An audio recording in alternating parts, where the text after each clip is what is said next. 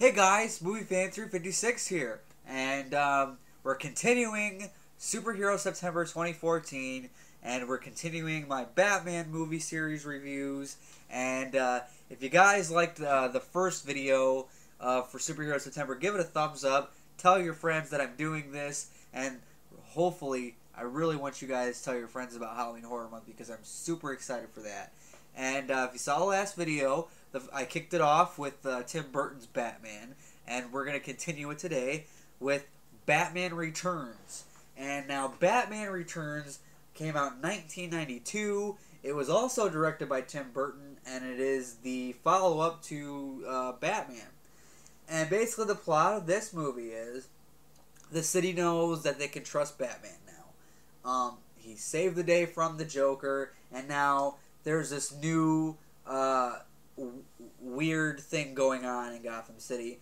And the Penguin wants to become mayor, and they all, all of Gotham City loves the Penguin, or as he's really named, Oswald Cobblepot. And, the city loves him, but Batman doesn't think he can trust him, and he doesn't think that the city is safe. And that's basically the plot of the movie. There's some other stuff that goes on, but I'll kind of talk about some of those things. But this movie stars Michael Keaton back as Batman. You get Michelle Pfeiffer playing Selina Kyle, a.k.a. Catwoman. And you get Danny DeVito playing Oswald Cobblepot / the Penguin. And you also get Christopher Walken in here as Max Shreck. Michael Gough is back as Alfred Pennyworth. And, Pat Hingle's back as Commissioner Gordon, which I didn't really talk about at first in my first review, but I'll get into Commissioner Gordon in this one. Now, what I think of Batman Returns is I like it. I know a lot of people don't really like it that much. They say it's a bad film, but to me, it's got that nostalgia factor, and because I watched these movies so much growing up, I do like it. And watching it as an adult, watching the movies the way I do, I analyze them, I dig deep into them. And I really don't think this movie's all that bad. Now, let's talk about Michael Keaton as Batman is, once again, fantastic. I mean, I said in my review for the first one, I love Michael Keaton as Batman. He's not my favorite, he is my favorite Batman, but he's not my favorite Bruce Wayne. Selina Kyle, or Michelle Pfeiffer as Selina Kyle, a.k.a. This review, I don't know, it's late. I'm recording more than one video in one night, so I don't know where my head's at. Michelle Pfeiffer as Selina Kyle, a.k.a. Catwoman. Wow, you want to talk about sexy. Now, I know this isn't exactly the best adaptation of Catwoman or anything, but you gotta admit, love or hate this movie, Catwoman was a hell of a lot better in this movie than that fucking Halle Berry shit that we got.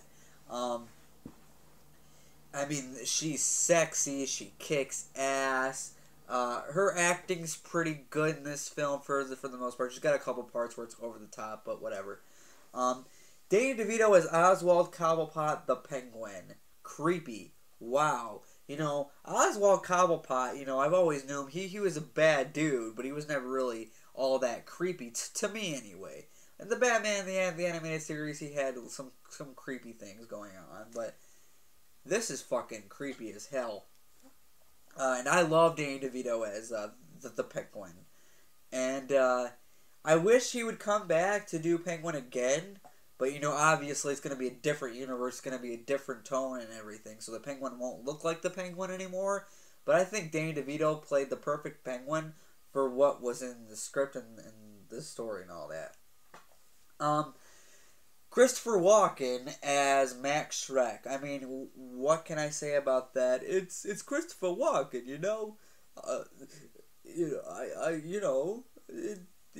I'm Christopher Walken, and that's my Christopher Walken. I know it's bad. Excuse me, Mr. Penguin, sir. I don't know how to, explain this to you. It's getting bad. I'll stab Batman in the face with a soldering iron. I'm just gonna stop at the Christopher Walken and I'm moving on to Michael Gough or Go. I never know how to pronounce his last name. As Alfred, I already kind of talked about Alfred in my first Batman review. I like him as Alfred. This was the Alfred that I grew up on, and I think he did pretty well. I even thought he was okay in the ones that I don't like. Let's see, who else can we talk about? Oh, yes. Pat Hingle as Commissioner Gordon in the film. He's okay, but I don't like the relationship between Batman and Commissioner Gordon in these movies. I don't. I just don't like their relationship in these films. It's like they're acquaintances. They're not really... I mean, Commissioner Gordon and Batman aren't really friends. Well, I guess they are kind of friends, actually, but not in these. Some stuff I liked about this film and some stuff I didn't like. This one, it's kind of keeping that serious, dark tone to it that the first one had, but it's adding a lot more Tim Burton feels to it, because Warner Brothers said, holy shit, Batman was a success. Tim Burton, do your thing on the second one. And I wished Warner Brothers wouldn't have told him that, because he did. He made this Tim Burton's Batman. It's just some of the stuff is over the top and cartoony, and I don't care for some of the stuff that was in this film. The Penguin trying his ultimate plan. Spoilers! His ultimate plan is to get all the firstborn children in Gotham City down to the sewers so they can, I guess, be like him. I don't really... I kind of like that to an extent. The Emperor Penguins with the missiles, though. Really, Tim Burton? I don't know. So, guys, overall, there's some stuff I liked about Batman Returns. Some stuff I didn't like. I don't hate this film like a lot of people do. I still have fun with it. I still watch this a lot. Yeah, there's just... I mean, I don't know what else to say really about this film. I mean, I think all of you guys have pretty much watched Batman Returns. The score, Danny Elfman's score, which I did not touch on, and this is going to be my last chance to talk about Danny Elfman's score for the Batman films.